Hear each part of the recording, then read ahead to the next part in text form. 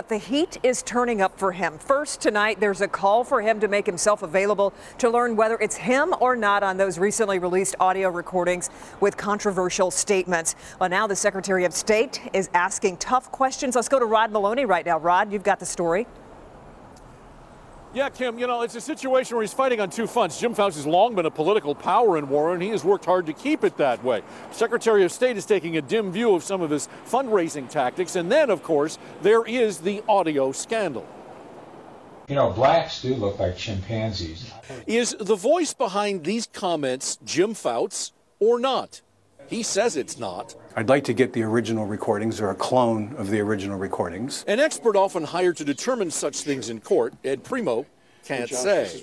I'd like to get the other original recordings that came out about a month ago with the other derogatory remarks and comments, and cooperation from Mayor Fouts to be able to create an exemplar, which is a sample of his voice. What he's looking for is enough sound that his computer software could make a scientific comparison, or what's known as the oral spectrum method test. I think the public deserves to know. I think the truth needs to come out here, whether it's him or not. In the meantime, Fouts received a letter from the Secretary of State's office. It stems from a complaint by political activist Leon Drolet, who claims Fouts' fundraising during his State of the City last year is suspect. They put flyers promoting their fundraiser into every water bill that went out in the city of Warren. It reads, the department concludes that the evidence supports a reason to believe that a violation has occurred and asks questions of the mayor to provide the amount spent on the design, printing, maintaining, and any other distribution of this insert and who paid this amount. This is about him taking tax dollars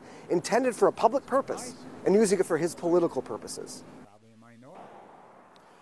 Now, the Secretary of State asked another dozen very difficult, tough questions of the mayor. They're expecting an answer. We'll see how that goes. In the meantime, Gus Ganim, who was an appointee of Fouts, was the person who had the original complaint filed against him. And in fact, one of the lines in that letter we showed you was to him, and there was a separate letter to the mayor. Now, what we're seeing here is that Gus Ganim is saying that he didn't do anything wrong. He did have to pay a $500 fine for a minor violation, but now he says he's going to go after Drolet in court for a frivolous complaint. So it continues in the city of Warren. Reporting live, Rod Maloney, Local 4.